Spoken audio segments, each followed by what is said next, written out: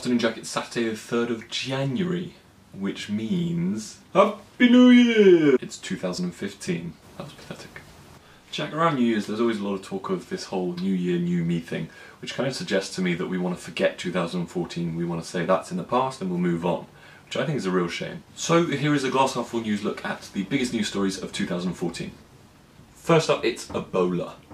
So Ebola is pretty unanimously a terrible story. 8,000 people have died since the outbreak, but normally there would be a death rate of normally between 25 and 90%. And at the moment, with this outbreak, it's only about 70%, which I think wouldn't be possible without the help from lots of people all around the world. In fact, more than 3,000 people from all over the world have gone to West Africa to volunteer. Also, literally hundreds of millions of dollars has been donated to the cause. I'm not entirely sure how much. I saw one source that said 180 million and I saw another source that said 600 million, so I'm guessing it's somewhere in between those two. Either way, it's a lot of money and a lot more has been promised, so that's really good. Jack, I hope you'll join me in saying that our thoughts go to those that are suffering and our thanks goes to those that are helping. Keep up the good work. 2 is the missing flight situation, specifically MH370. So obviously that's another pretty terrible news situation, one that's still not been resolved at all.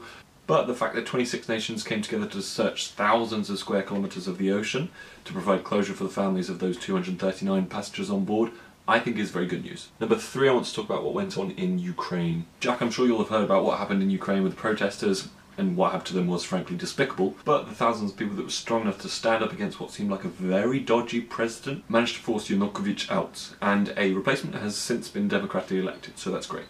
Number 4 is about racism in the US.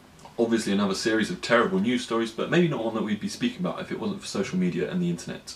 And that to me is the win here. This medium, the internet that we love so dearly, has brought to light seriously systemic issues of racism in the US judicial system. And I think it's pretty clear that before you solve your own problems, you've got to recognise them. So for that to be widely known and acknowledged would be great. I just don't think it is quite yet. By the way, John Green did a really interesting video about this, got loads of statistics, so I'll put a link down below.